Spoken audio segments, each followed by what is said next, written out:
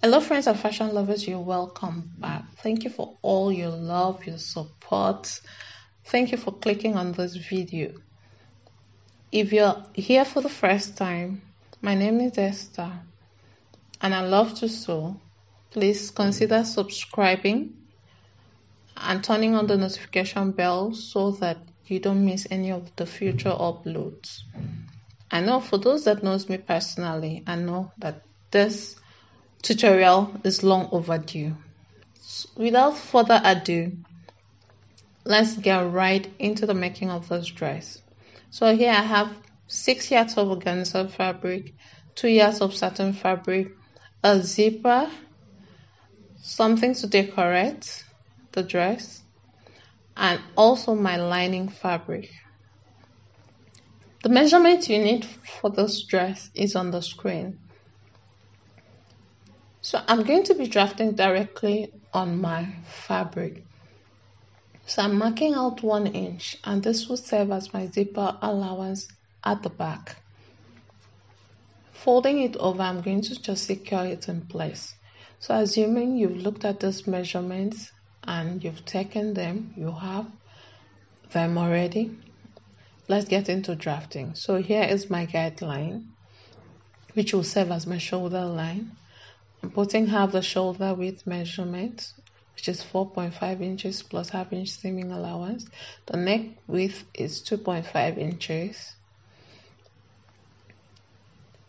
So here I've marked 2.5 inches.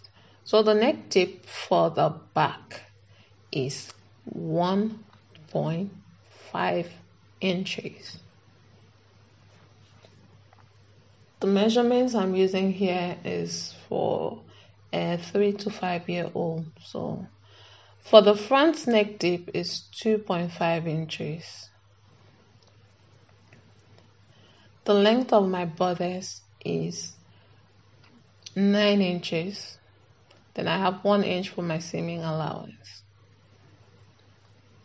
Half inch for the shoulder slope.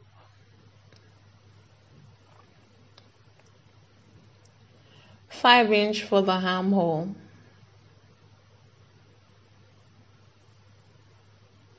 Next is to put quarter of the round chest measurement plus ease, which is 6.5 plus half inch seaming allowance.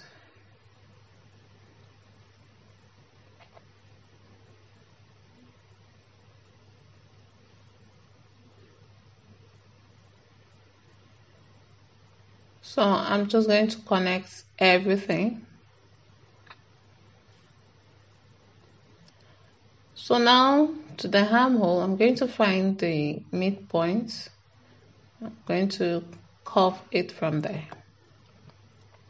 So the down part before cutting, I'm going to go up by half an inch. I'm going to go up by half an inch on the down part before cutting. I just like the way it sits. So next is to just cut according to all my measurements. So I'm cutting I first of all cut the back neck dip first, then now the front neck dip. So I'm going to use this as a pattern to cut my lining piece or my main fabric. I'm using the same fabric for both. So here I have 2 pieces for the front and 2 pieces for the back. So for the skirt piece, I just have a rectangular piece here.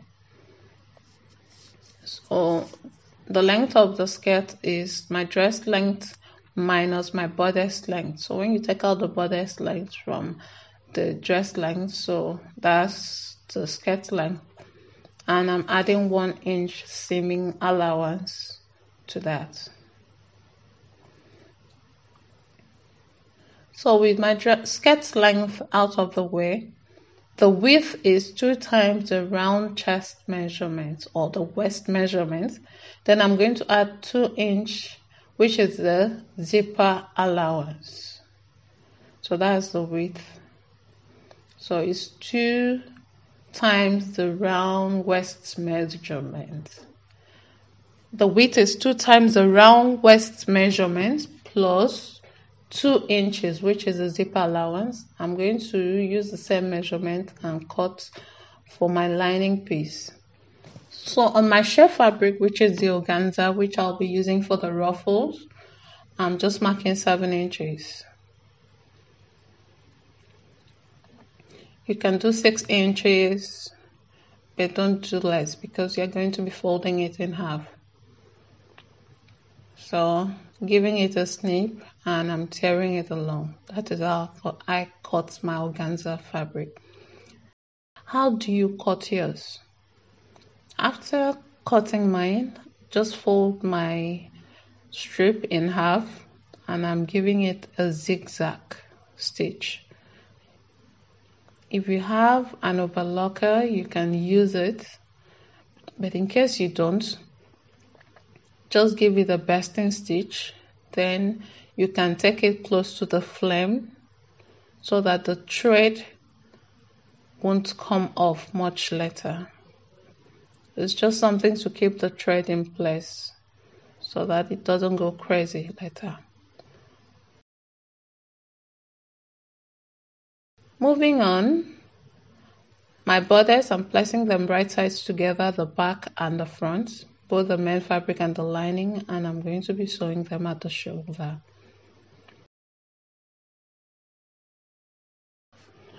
Just make sure that you're using your allocated seaming allowance, after which you press open your shoulder seam. Yes, do that for your main fabric and your lining piece. When you're done, make sure that you place right sides together, the main fabric and the lining, pin them in place and sew the neckline, leaving the zipper allowance open, and also sew the armhole. So you sew the neckline, leaving the zipper allowance open, and you also sew the armhole.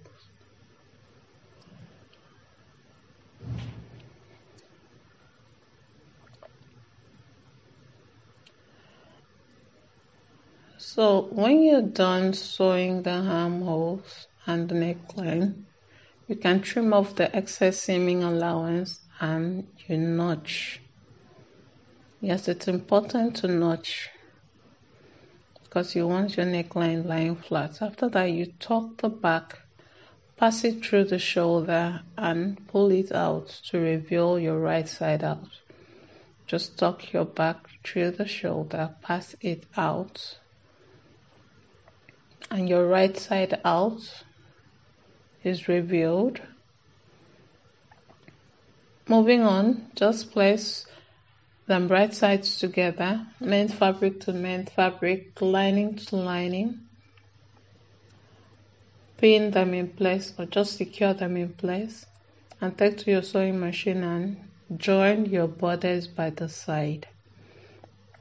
So here I have my young boss coming to check on me. After which you press open the side seam. Just press open it. It just helps your side seam to lie flat. So do the same for the other side.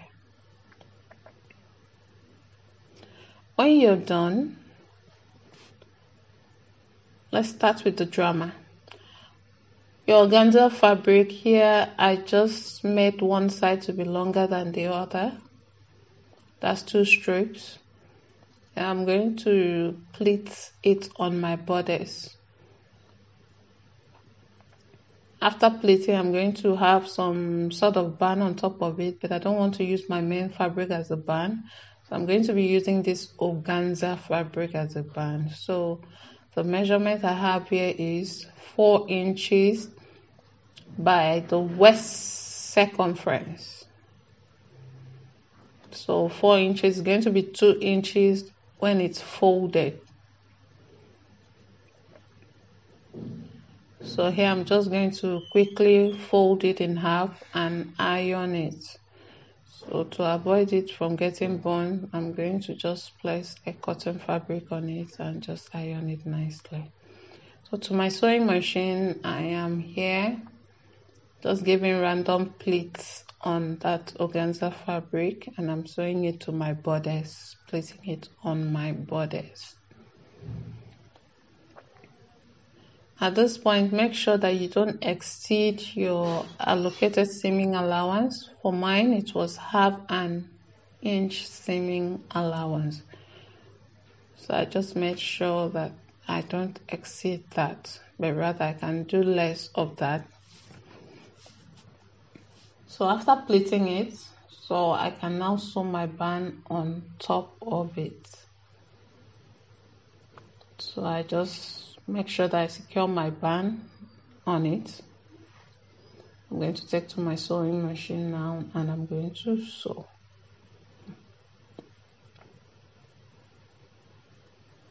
So this is part of the drama. After sewing, I'm just going to quickly hand stitch. You can just tack the longer part of the ruffle to your bodice. Just make sure that you concealed it, you tack it and use the other pleats to cover it nicely. So on my skirt part now, I'm marking 1 inch, which was my allocated zipper allowance. Remember that I added 2 inches.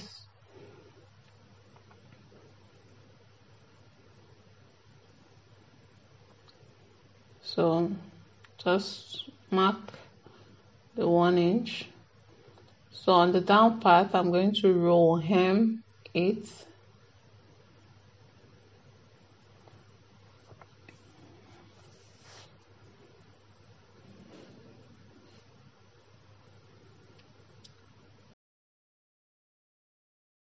I left 1 inch as the seaming allowance for my skirt, so I'm using ½ inch for the down part. So after roll hemming it, I'm just going to draw my beautiful flower-like spiral shape. It's a spiral shape for now, but it's going to be a ruffle flower later. So I didn't use any precise measurements. Just make sure you don't have them far apart too much. At least 1 inch in between each line. Or should I say at most 1 inch in between. Don't make them too far apart. So on this lovely drawing done, you're going to be sewing your organza strips on it to form your ruffle flower. You can start from the outside. So here I'm just placing a support because you'll definitely be needing a support. You can just use pile of books and use something to cover that. You need a support. If you're not using a machine that has an extension or a tray or something, you will need the support. So just conceal the raw edge by folding it once, fold it again, and take to your sewing machine and start sewing. So I found out that starting from the inside and working my way out was more comfortable for me.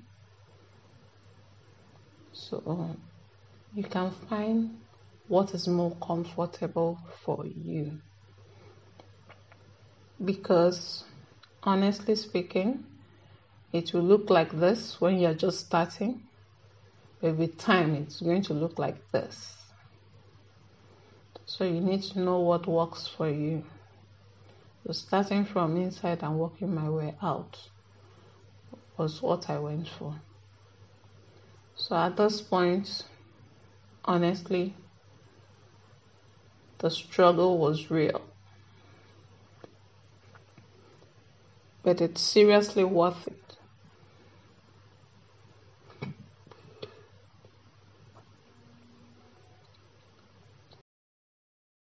when I got to a point, I wanted a circle in the middle, or should I say a flower, a big bouquet of flower or ruffle in the middle. So here I'm marking 1 inch, which I had located for my seaming allowance. So I'm going to place right sides together.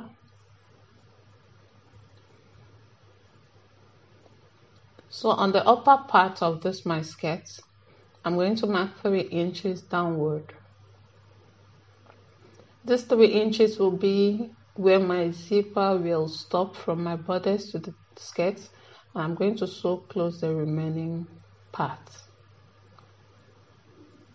So here I'm going to sew close what is left after I've taken out 3 inches from my skirt length.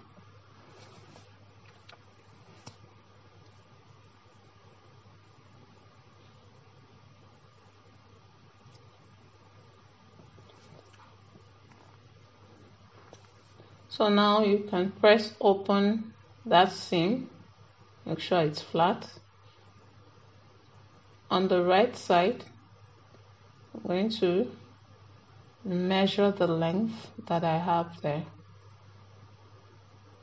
Find the midpoint and start my spiral drawing.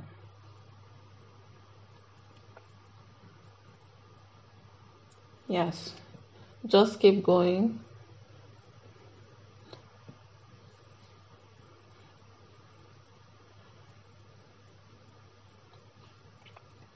So with this, I am going to go back and sew on it. So I made sure that I folded it once, folded it again, the raw edge concealed, making sure that the raw edge is down, the edges are down. Then I just start sewing from the center outward. You can start from the outer inward, whatever works for you. So I know at this point you might ask, is it really necessary to draw the spiral shape and all that? Well, it might not be necessary for you, but for me, it was a huge guide because it helps me to know where to sew. You don't necessarily have to follow the line, but you just have to have something to look at, something to guide you. That's just my opinion. So, yes, at this point, the struggle is real. My advice is to go slow. Take your time. Don't try making this dress if you're in a hurry, because it does take time, to be honest.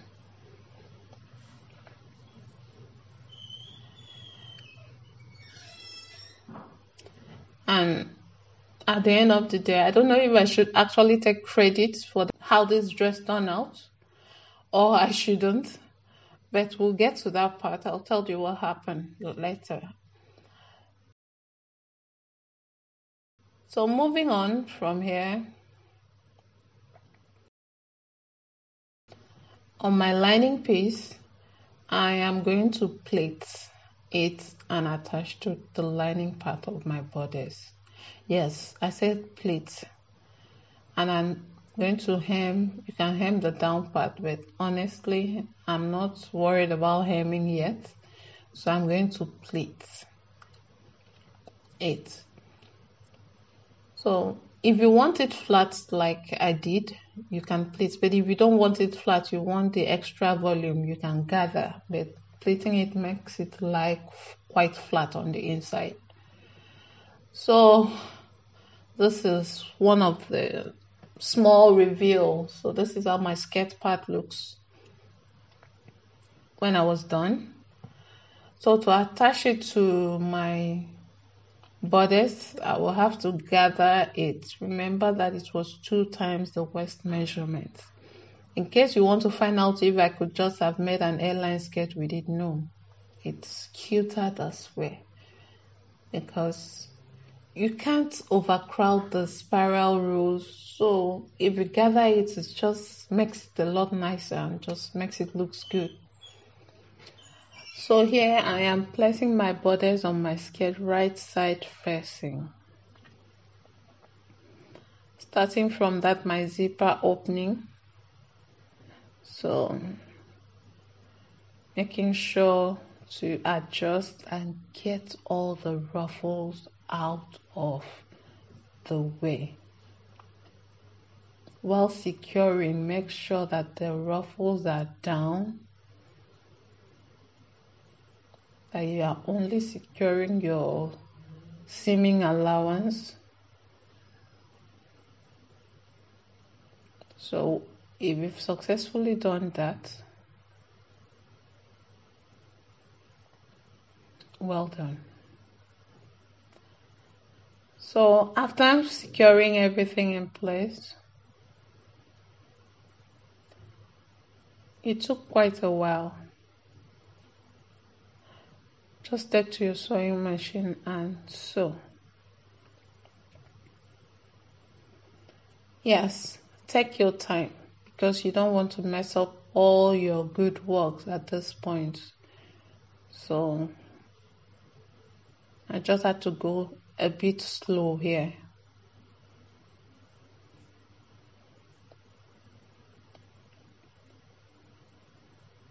So at this point, I was excited, and honestly speaking, I was getting really, really exhausted.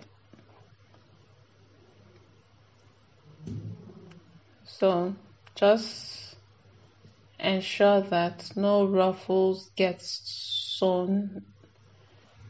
So this is how it looks. It's a beauty, in my opinion, as I always say. So next is to attach the zipper to it. And if you have unfinished lining that you didn't hem, you hem before you proceed to do the rest. So here I just went ahead and attached the zipper. I didn't even frame it, and this is how it looks. So this is the last picture I took of this dress before it was hijacked. It's beautiful, and I had to go to rest at this point, hoping that by the time I'm up, I'm going to just give it a nice finishing touching. But guess what? I woke up to this, and I have a 5-year-old telling me that he made the dress. Should I be excited or sad? Let me know. Thank you for watching. So if you want to see more videos like this, please let me know. Love you guys, and see you in the next tutorial. Stay safe. Bye for now.